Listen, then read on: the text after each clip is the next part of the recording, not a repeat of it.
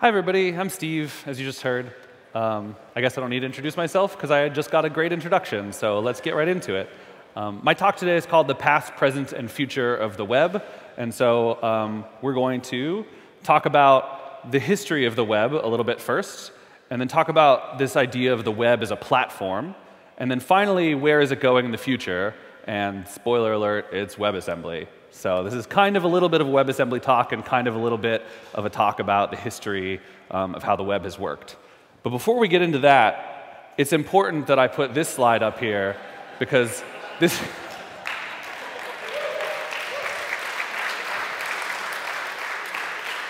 So this is now like 6 or 7 layers of inception we counted, so I didn't want to be left out. I don't have anything clever to say, it's just, I like memes, so I want to be part of them. All right, so first chunk, we're going to talk about a short history of the web. Like many of you, I'm sure, came to the web after it was originally invented, and so I think learning about the history of things is really important. You can't understand where you are unless you know where you came from, and you can't understand where you're going unless you know where you are and where you came from. So I think this matters. So, in the beginning, there was HTML, and it was good. It was also a little bad, but it is also good. You know, we could actually start even beginning before here. Like, the tricky part about history is that it goes for like thousands of years. So like, I could have said in the beginning there was SGML, right? And then HTML came from that, and then the stuff before it. But you have to pick somewhere. So today we're starting with HTML. The first website using HTML, of course, went live on August 6th of 1991. That's a really long time ago. I don't have a screenshot from those days exactly, but this is roughly what that website would look like today, because it turns out browsers are great at backwards compatibility, and so if you go visit that website, you get pretty much the original thing. So, you know, there's a lot of stuff up here, like, what is this? Help. Technical details, the people, and some history, all these kinds of things. And it says, the World Wide Web, all one word with 3 capital W's, parentheses W3. We don't really call it W3 today, but they thought, you know, back then that would be, is a wide area hypermedia information retrieval initiative.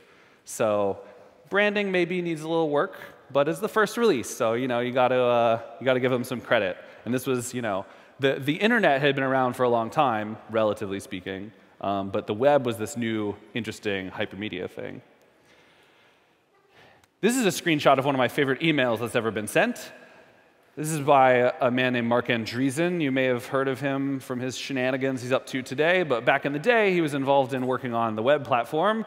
And this is an email sent in February of 1993 that says, hey, I'd like to propose a new addition to HTML. We should be able to display images. So here's my proposal for the IMG tag. And it's got one argument, src equals URL. Here's how it's going to work. Oh, all right. I guess I'll just talk. Oh, I came back. Cool. So this works by you know, taking a bitmap file, because like we didn't have a zillion image formats yet. And the browser will attempt to pull it down over the network and interpret it as an image to be embedded in the page where the tag happens. So right, these are like the early days. Like we didn't even have images. We had to like think about how they worked. And I think this is important because like that's how we do stuff today, but it's easy to sort of lose track of the fact that, you know, there was a time before images were available on the web. Like, this email was sent in 93. This web page went up in 91, right? So there was a good solid 2.5, 3 years. My talk is so powerful that I'm making the power go out. I'm sorry. So there's like multiple years where we had web pages with no possibility of an image, right? So that's kind of like interesting to think about. Then the next year, there's a bunch of names in this talk, and I never looked up how to properly pronounce them, so I'm going to have them on the screen. I'm just not going to say them, because a lot of people mess up my last name, and it sucks, so I'm just going to, like, you can read their names. So CSS was first proposed in 1994. So that's one of the reasons why that website still looks the same today as it did back then, because there was just no CSS, right? So it's just the default way that HTML renders. But this was a year after that. So we had 3 years between HTML, like the first web page existing, and the ability to style it at all, and 1 year of the ability of putting images in web pages without the ability to style those web pages. So the web was a very different place back in those days. JavaScript, famously created in a very short period of time in 1995. So again, 1 year later, 4 years after the first web page went out, we had JavaScript. And so kind of my point is that the core technologies that we use to build web applications and websites were sort of mostly made up like 23 years ago, which is sort of an eternity in computer time. And these sort of 3 pillars of the web, they've changed a lot, right? Like, obviously, a lot of the talks at this conference are about like the new fancy thing that we've added to JavaScript, or the way that you can use CSS in a way you never used it before. But like the fundamental ideas about how we build things on the web has pretty much remained unchanged for 23 years. Now, originally, websites were all static in the terms we use today. They were HTML files, and you downloaded them. There was this program called Mod Perl, and it was released in 1996. And Mod Perl is named so because there's a programming language called Perl that you may have heard of. And Apache was a very prominent web server at the time. And you would be able to write extensions for Apache, and they were called modules. So extensions to Apache all started with mod underscore in the name of the extension. And this was how you would build sort of like a more complicated website. You would write an extension to Apache to do the thing that you wanted it to do. And so somebody came up with the idea, why don't I write an extension where I can have a programming language generate the HTML instead of just writing the HTML in a file? And so this was like a pretty huge step forward in terms of being able to build dynamic things on the web. So that was 96. So 5 years of sort of no real dynamic capacity at all. And so the way that these things interacted with each other is through this thing called CGI, or the Common Gateway Interface. And it was proposed in 93. They didn't actually standardize it until 2004, but it was pretty much standard in the sense that it didn't really change very much. It's just nobody went through the motions of actually standardizing it. But CGI, there was then a mod CGI, similar to mod Perl, that said, hey, if we're going to make programming languages be able to run things to generate web pages, maybe we should make a standard interface for people to be able to do these things. And so even our like current model of have a program generate a web page still goes back like almost 20 years. And so a lot of stuff has happened in those 20 years, but mostly it's been refinement of those original ideas rather than like a total throw out and rethink of everything. And there's definitely a lot of people over the years who have wanted to sort of throw out and redesign the web, and most of those efforts have failed, including the efforts by the people who originally made the web in the first place. Like, how many people know Project Xanadu? Yeah, OK, that's what I thought. Like 3 people. Ted Nelson. I don't have time to talk about that. So historically speaking, we've been in this mode of refinement rather than throwing everything out. And I think that's fundamentally a good thing. And this is also, like all generalizations are false. Like there has been some significant changes in this period of time. And some of that is this sort of rediscovery of JavaScript. And I'll get back into what I mean by that a little bit later in the talk. But it's not like there's been no sort of major changes, but like the foundations are pretty much the same. OK, that's enough of the history for now. Let's talk about this idea of the web platform. I work at Mozilla, and whenever I started at Mozilla, people started talking about like the platform team and kept saying things like the web platform. And I was like, I have no idea what they mean by the web platform. And I think that's because it's sort of a little misnamed, or maybe a better way to understand of it would be to think about it as the web application platform. And sort of what we mean by that is that the word platform has kind of gotten corrupted by startups to some degree into being almost meaningless anyway. But like the web browser provides a platform for you to build your applications on top of. And so it's sort of like the fundamental like substrate of the way that you build applications on the web. And so, in some ways, it's kind of a fancy name for like a web browser, but that's also sort of not true exactly. So since that word platform has kind of gotten a little messed up, I'm going to give you my own personal definition that I'm going to use for the rest of this talk. And we'll just throw another definition on the pile, and it's fine. But when I think about the fundamental ideas of what a platform is, and by that I mean software that you use to build other software on top of, it sort of has these three major components. The first one is an ISA, or an instruction set architecture. And this is kind of like what the code can actually do. Like, what are the instructions that you can give to the underlying system to make it do different stuff? The second one is some sort of runtime environment and the API that it provides. And the difference between these two things is sort of like, you can think of the ISA as like the language of what you're trying to say, and the runtime environment is the specific words that are recognizable in that language. So for example, well, I'll get into some other examples later, but like for this slide, like an ISA is like the JavaScript language, and the runtime environment is like the functions that are provided by default, which are pretty small in JavaScript, but are bigger in many other things. And the final part that's important about a platform is tools. And that's because if you're going to build something on top of a platform, you generally want a nice way to build stuff on top of that platform. And so you need some sort of tools to help you build these things. So these three components are the sort of the fundamental components of a platform as far as I'm concerned. So let's talk about two examples before we talk about the web of more traditional platforms when people talk about. So case study, Java. That language that JavaScript was named after for marketing reasons, that has nothing to do with JavaScript, really. Its instruction set is Java bytecode, and that is the Java virtual machine has this bytecode that executes, and that's sort of the fundamental way that you interact with the JVM, which is the runtime. And notice I said Java bytecode and not Java, the programming language, because as a platform, Java supports more than just the language Java, right? You can write Scala, and it will compile to the JVM. And what that means is it compiles to Java bytecode, and then it runs inside of the JVM's runtime environment. So that's kind of like the little bit of separation there. And then finally, the tool is Java C.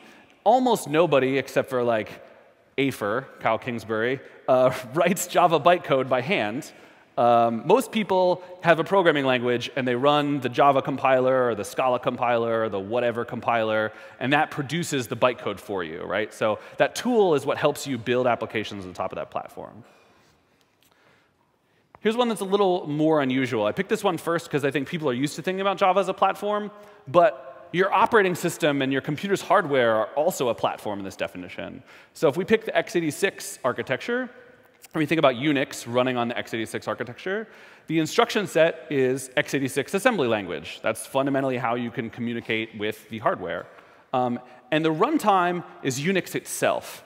When we talk about runtimes, we're used to thinking about a programming runtime or like a virtual machine, but your operating system is kind of like a virtual machine for all the programs that run on your computer. Right? Like, we don't write programs for every specific kind of CPU. We write them for an operating system, and that operating system provides the same abstractions over the hardware as our virtual machines provide over the particular code that you implement in it.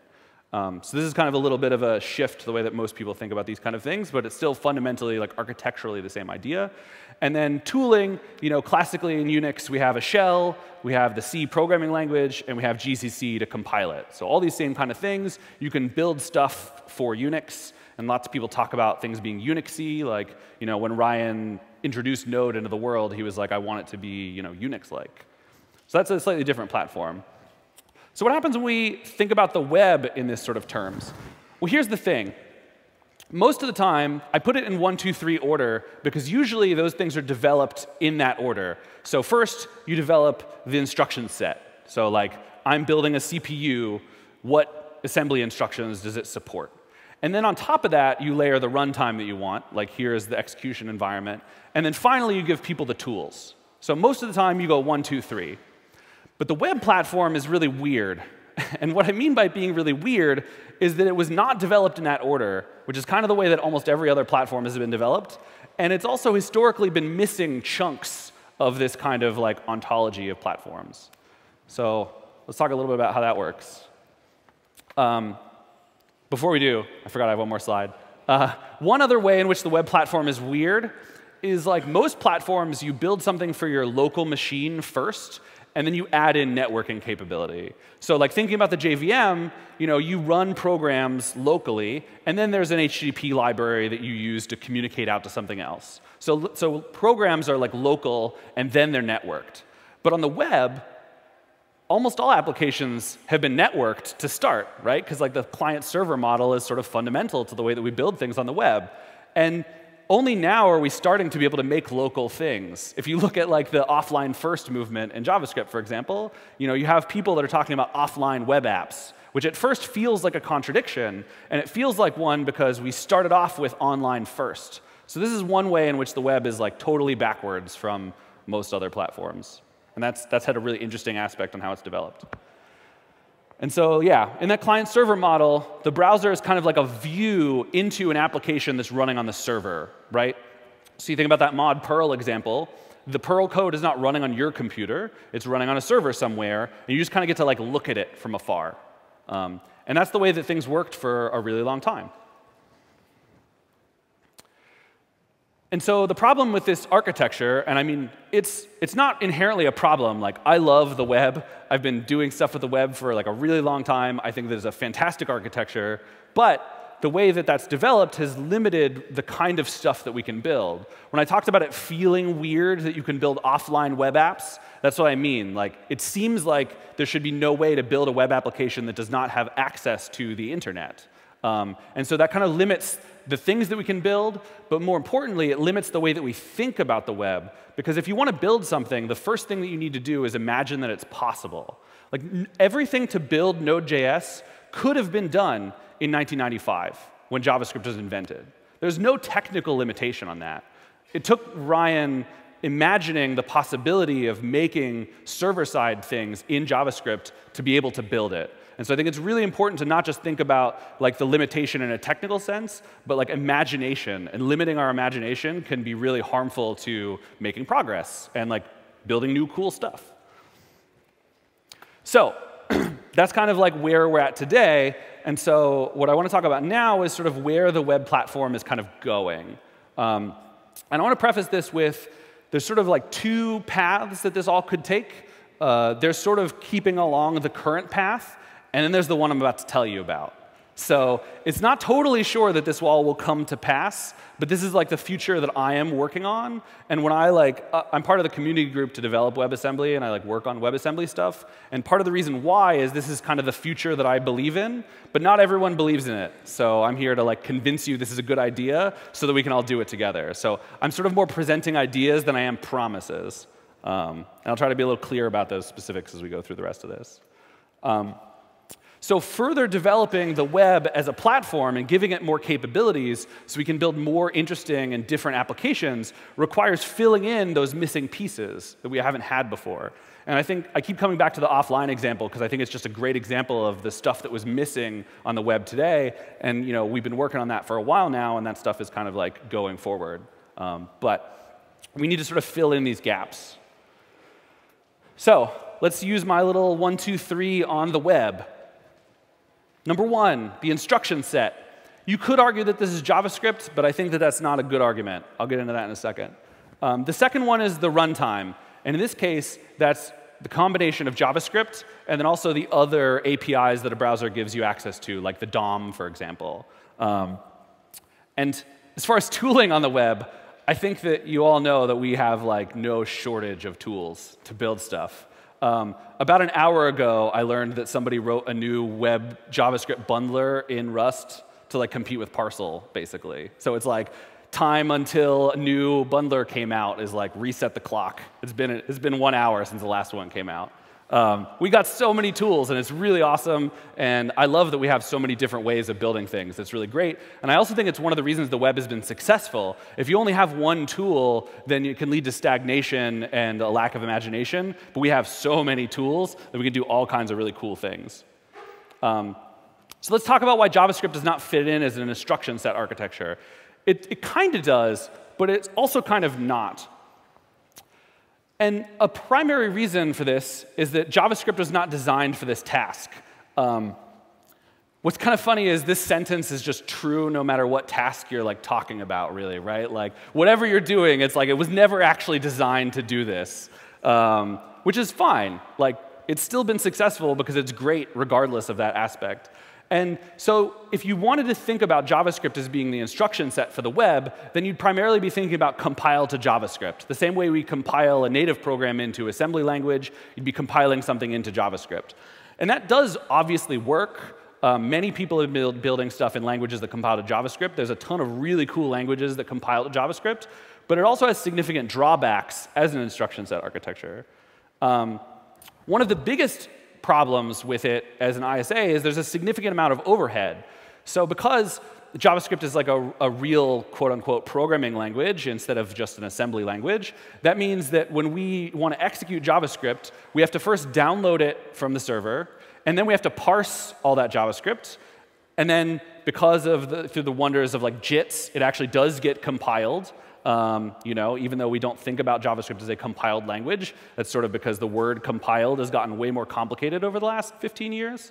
And then finally executed. So these steps all generally need to happen, but JavaScript has a lot of overhead in these areas compared to other examples. So for example, a real programming language is significantly harder to parse than a binary format, for example. And it's also much larger than a binary format would be, which means that it takes longer to download because the file sizes are bigger. So it does work. It's just not ideal. JavaScript also has no integers. It turns out computers really like integers. Like floating points are actually kind of hard, and today's JavaScript basically only has floating point numbers. That's sort of going away. There's a proposal in TC39 for big integers, but even big integers are not like appropriate for many use cases. For a lot of stuff, you want to know how big an integer is and what happens when you like multiply them together and all that kind of thing. And this last one is like total bullshit, and I admit that up front. But it's sort of a proxy for complexity. The current version, and by current I mean I think ES 2016, maybe 2017, I forget which one because it doesn't matter that much because this is kind of a dumb example, is 885 pages long. And obviously page length doesn't really matter. Like if you write really flowing prose, it's going to take a lot longer than something shorter. But like the JavaScript spec is big. Most programming languages specs are big. And that means they're complicated and they're hard to implement. Like, there are only so many organizations that can actually build a full JavaScript engine that executes like production-ready speeds today. There are definitely smaller hobby ones, but it's not simple. It's very complicated. It's not a bad thing. It's just the truth. I work on a programming language. We don't have a spec yet. If we had a spec, it'd probably be larger than that. Like, it's not a bad thing always. So, I bet that I've done enough leading up to this that you probably know the answer by now, but I'm arguing that WebAssembly is what fits into that slot number one. WebAssembly is replacing this significant thing that we've been missing on the web, and that's a low-level way of writing stuff on the web platform. And so if we have this stuff, we've sort of filled out this significant gap that we've been missing. The WebAssembly spec I love really deeply. I'm a kind of a spec nerd in general. Like I'm a person who likes to read specifications. The WebAssembly spec is one of the most beautiful specs I've ever read. You should go home and check it out sometime. They have a full parallel. Here's the math definition and here's the words definition. And if there's a discrepancy between the two, that's a bug. They want it to be accessible, and it's really accessible, and it's also very small. So it's 165 pages, which again is made up, but I'm gonna say it anyway. Just know that it comes with those limitations. And that kind of smallness is a proxy for so many other things about WebAssembly and why it does a better job at JavaScript at fitting into this slot number one. You'll also notice, and I'll repeat this again later, WebAssembly does not replace JavaScript. It's for slot number one, and JavaScript is for slot number two. So I'm not arguing that you should stop doing JavaScript and start using WebAssembly. Some people say that, and those people are wrong. It's just not true. OK, and so what does this give us? Why do we care about having an ISA for the web? And that's because previously, the web is mostly focused on high-level tasks, but we want to be able to do more low-level stuff on the web too. And so I've definitely said this to people before, and they're like, what do you mean by low-level tasks? There's a lot of stuff. Like all the things that you don't think of as traditionally being for the web, a lot of that has to do with the fact that there's not low-level stuff. So one example I like to use a lot, and this ties back to the whole integers thing, one thing that really needs integers is cryptography. Like, you can't use floats in a lot of crypto, because that's just asking for problems.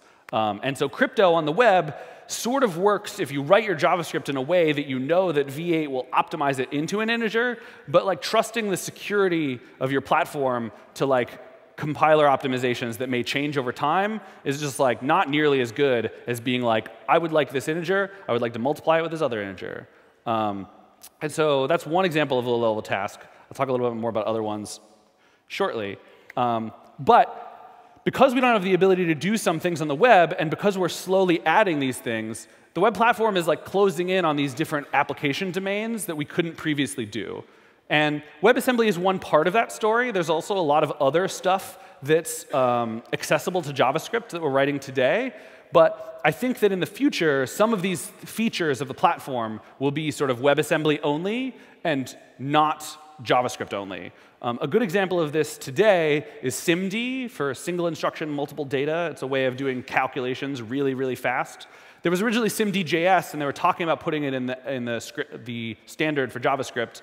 But then WebAssembly came along, and the current thinking, as I understand it, which may be wrong, is that SIMD will appear in WebAssembly, but not in JavaScript. And if you want to do SIMD stuff, you should call into the WebAssembly from your JavaScript. And so heavy computation is one of those areas that we can do on the web we couldn't do before. Before I go a lot further, a lot of people who've been around the block on the web for a while see WebAssembly and they're like, I remember Java applets. When I went to university, half of my web development class was writing Java applets, and the other half was memorizing the PHP standard library. My professor told me the only difference between get and post is that post puts things not in the URL and get puts things in the URL. And I mean things. He didn't even say parameters. He said things are in the URL. There were other attempts at doing stuff like this too, like Flash, for example. And there was also Knackle and PC Knackle. But it's not actually the same. And it's totally reasonable to assume that they're the same thing at first. But there's a number of reasons why it's different this time.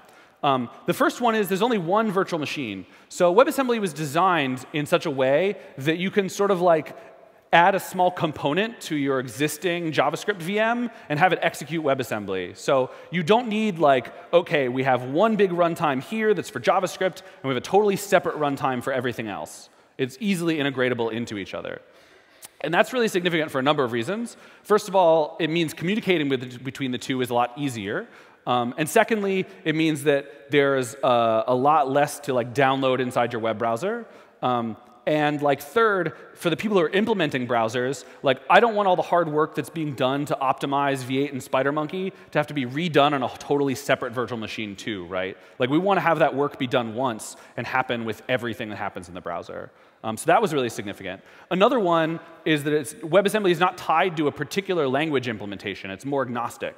So Java applets, like the Java language and its instruction set architecture, was very heavily designed to support Java, the language. And for a long time, you could write other languages that would compile to Java, but they weren't very good. So for example, I come from the Ruby world, and we had JRuby. And for a long time, like, it had to sort of emulate type system shenanigans until the JVM got this thing called invoke dynamic, and I won't go into that for a whole long time. But like, because Java was a statically typed language, the JVM had poor support for dynamically typed languages for a while.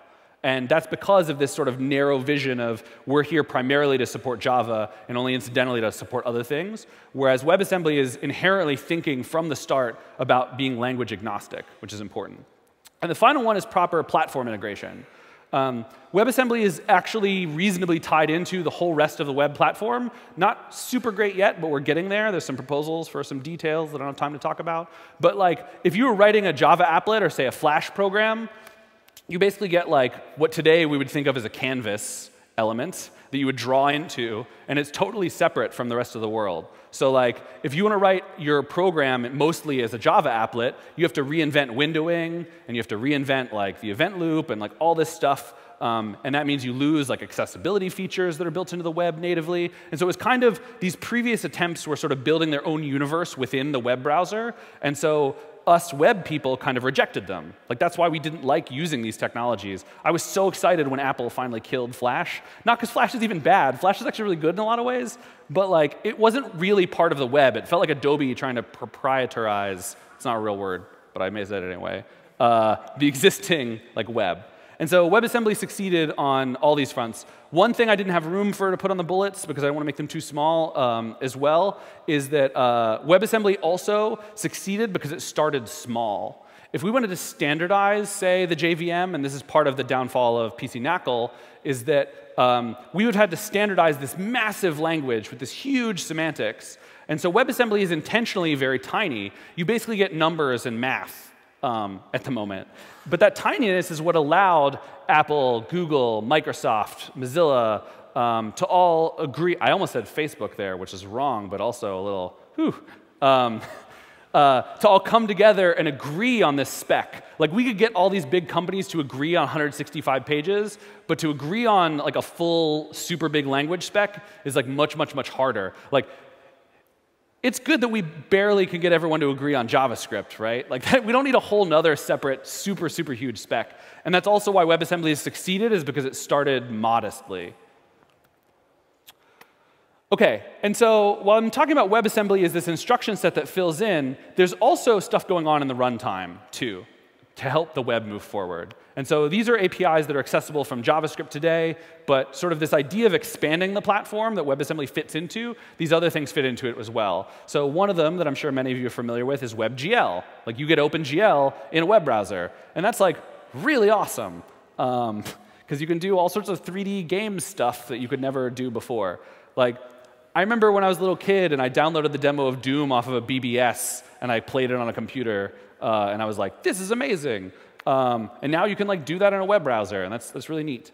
Web audio is another great example of this. Like you used to not be able to do microphone stuff on the web. Now you can, and playback and like all this high resolution stuff. Like I used to have a separate music player on my computer, and now I just use SoundCloud. And that's like because of these APIs that have enabled us to do more rich things with multimedia on the web.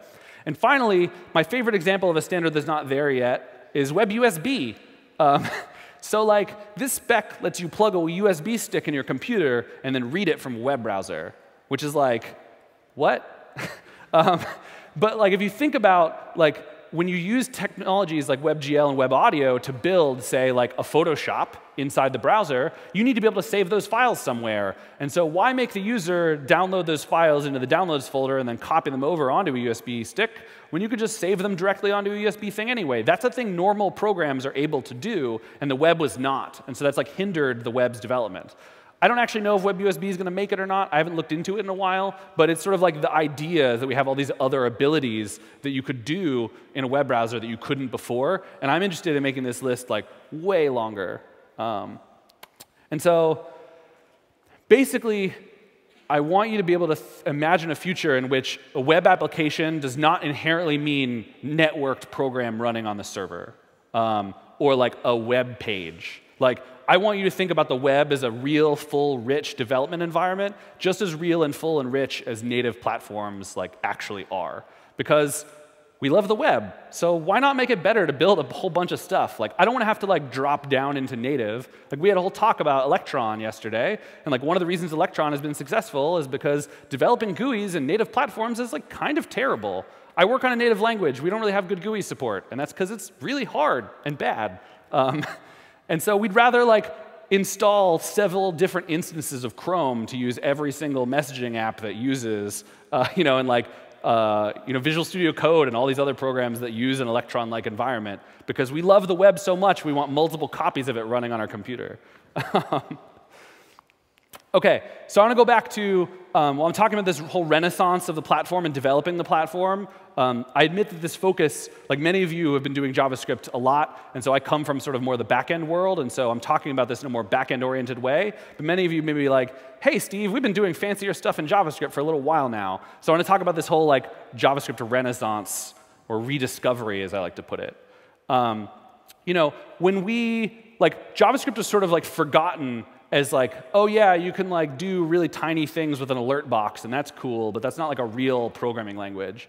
And then at some point, we're like, wait, this is a real programming language, and I can do real things with it. And that led to this explosion of various different things. And one of those was, remember we were all talking about single-page apps a long time ago?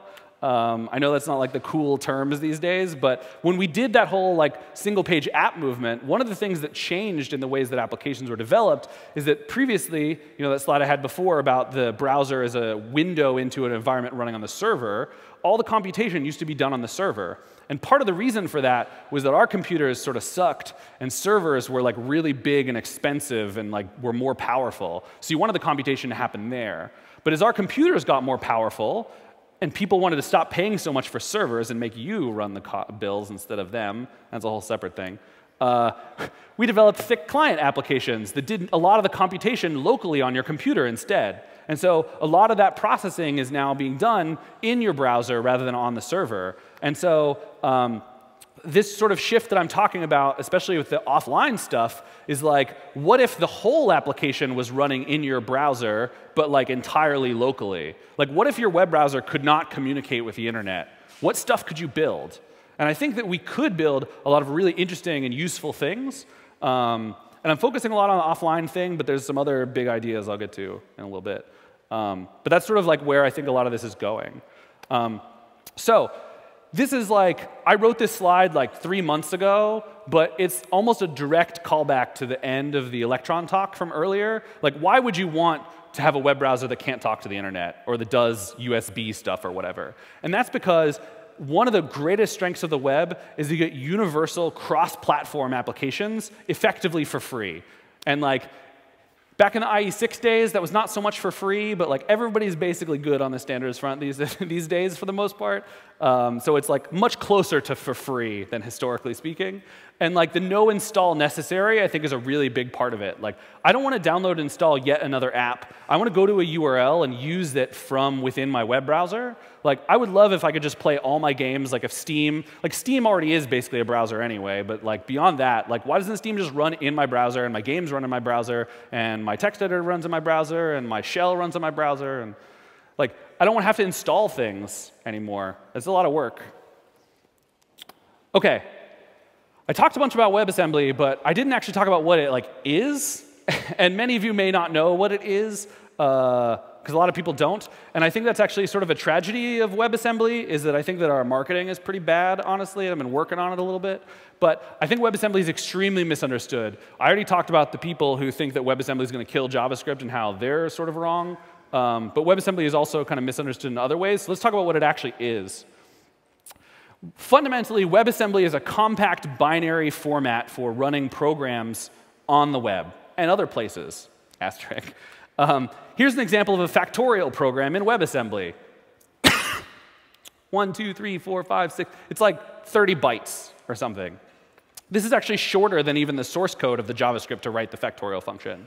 But you don't want to write that by yourself, right? This is why the tools matter. Because if you had to write this by hand, that would be terrible.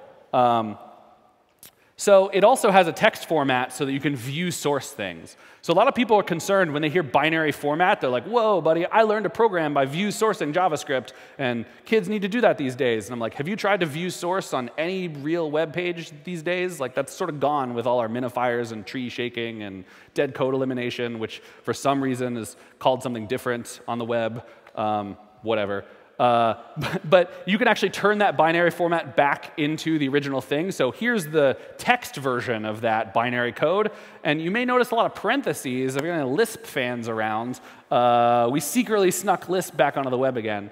But even this is like, it's an assembly language. It's pretty low level. And so most of the time, you will be writing a different programming language and compiling it to WebAssembly. So you're not actually dealing with the low-level format yourself.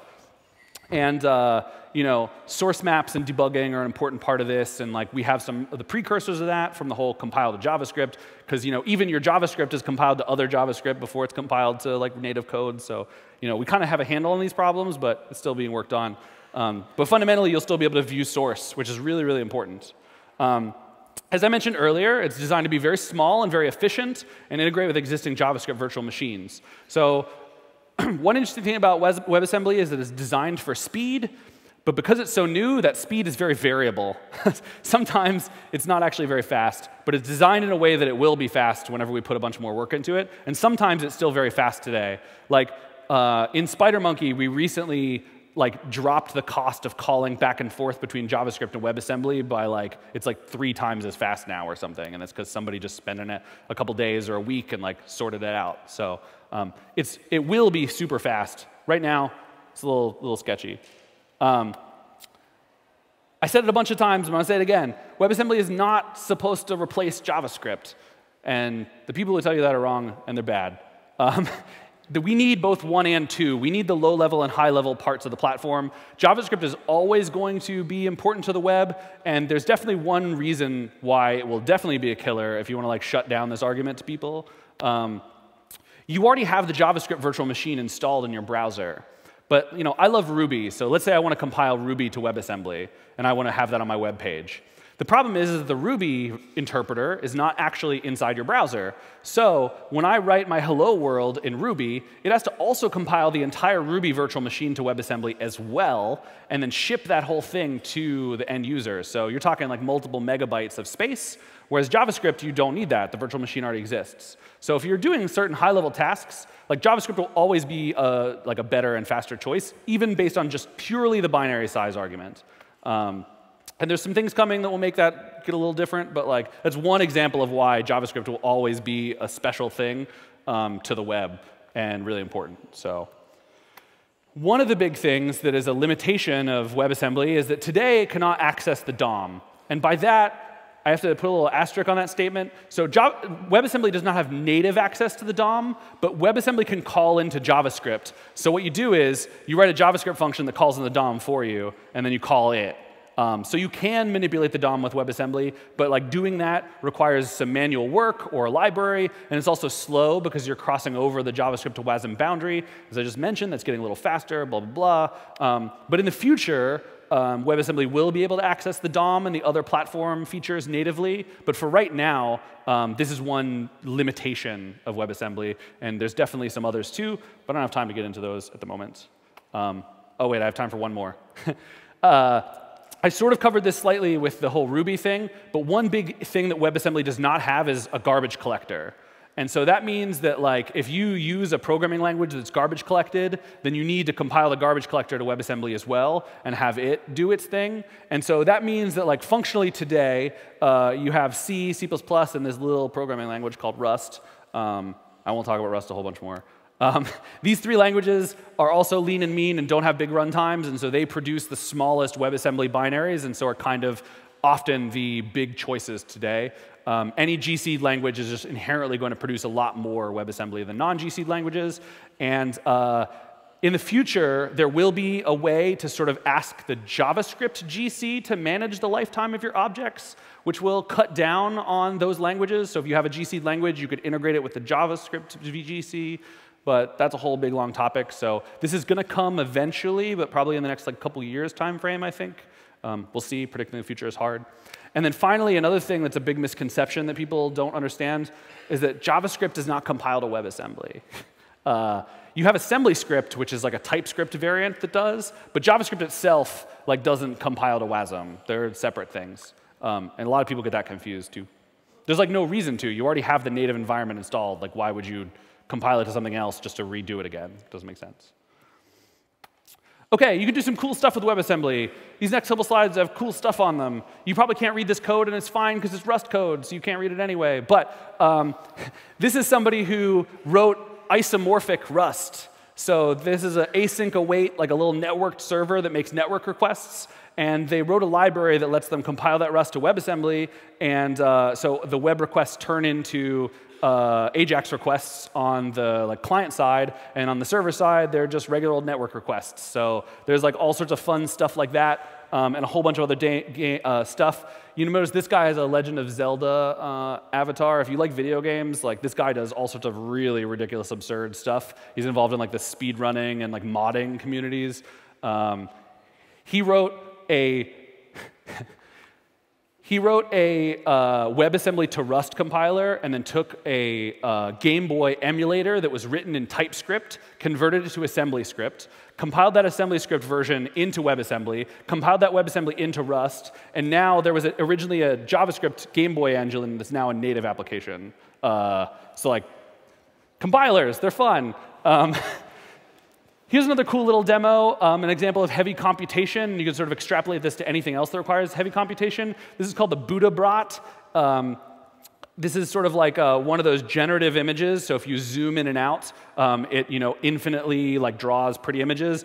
And I sort of cut it off in the slide because I don't have enough space, but it vaguely looks like a Buddha. You can kind of see the hands and the head there. And so this renders in your browser, and then you can click on it, and it'll zoom in and display the next level down and all that kind of stuff if you're into these sort of fractal things. And it can do that at relative ease and speed thanks to WebAssembly. And finally, this one's my favorite. This is like my dream future right here. Nebulet is this operating system that's being worked on right now. And WebAssembly is the native program format for the operating system. That means every program you run as a user can only be WebAssembly programs. It does not run like native. Like native to it is actually WebAssembly. This is ridiculous and amazing. It's being worked on like actively right now, and the beginning stuff works, but obviously that's a big task, so it's going to take a little while. I don't necessarily think this means that we'll be using this forever, but the fact that this is possible is like real cool to me. I'm like super into it. So you can sort of dream as big as you want. And beyond that, I also want to say that like traditional web applications will still always be a thing. Like not every single web page needs to be a super fast, complicated WebAssembly contraption. Like there will still always be room for more simple applications. Like honestly, when I build websites, I don't write that much JavaScript. I'm actually pretty bad at JavaScript. Like I still like it anyway. But the point is that like this is about expansion, not replacement. So we don't want to be able to throw out all the way that we write web apps today. This is about augmenting it to make it better. One of the things that we're doing with WebAssembly in the Rust world is working heavily to make sure that you can use NPM packages that are entirely built in WebAssembly. So you don't even need to know as a JavaScript developer that it's implemented in WASM. So I think over the next couple of years, a lot of you are going to start using WebAssembly, but you're not going to know it because it's going to be a dependency of your dependency of your dependency of your dependency's dependency is going to be in WebAssembly, and you're just not even going to notice. So I think that for library authors, this is like a really interesting thing, but I'm sort of there's a lot of people who are like, cool, like Qt, the like Linux, not only Linux, but like Linux native windowing platform now compiles to WASM so you can run Qt in your browser, sort of. And so people are like, oh my God, I can just do that forever. I don't think that's going to be a real thing. I think that most of the time it's going to be mostly in JavaScript with little bits of WebAssembly. Dropbox is doing a thing now where they have a WebAssembly compression algorithm. And so when you upload a file to Dropbox, they can compress it on the client and then send it to the browser, and to save on bandwidth costs is like a great example of how this works. Their whole website is mostly in JavaScript, but this little compression bit is in WASM. OK, I'm almost done wrapping up with talking about this future stuff. If you want to see like some real crazy stuff, there's this talk by Gary Bernhardt in 2014. Gary is an amazing presenter. If you've never seen him talk, he does a fantastic job. I was lucky enough to see this talk live, and it's called The Birth and Death of JavaScript. And it's about how JavaScript will never actually die. Like, it will just permanently be in existence. He wrote this before WebAssembly existed, and he calls it metal. But if you watch it today, knowing that WASM exists, this might get some of your creative juices flowing with like the possibility of what we're able to do with the web. I'll give you a short spoiler. So this talk is set in a mythical future, 40 years in the future, and it's about the history of the last 60 years of JavaScript. And what he does is he has this demo where he compiles a shell to the browser via what is now WebAssembly, and then compiles the compiler to the browser via WebAssembly. Note, this already exists. You can actually run Clang in your browser today, incidentally. And then you can compile your shell in the browser via the compiler that you just compiled in your browser. So now you're compiling all your programs inside your browser and using them from in your browser. This is the universe I want. I'm trying to tell as many people as possible because I want everyone else to build it. Like, one person cannot make this happen, but it's cool. OK, this is my big takeaway slide. As I said earlier, I think this is about like the future of the web. I want you to all think about the web as something that is not traditionally what we think about web applications, and like reach for the sky. Because we all love the web, and we want to be able to work with the web. So let's make the web do non-webby stuff so that we can keep using these awesome technologies that we love. Thank you so much. That is all I have for you today.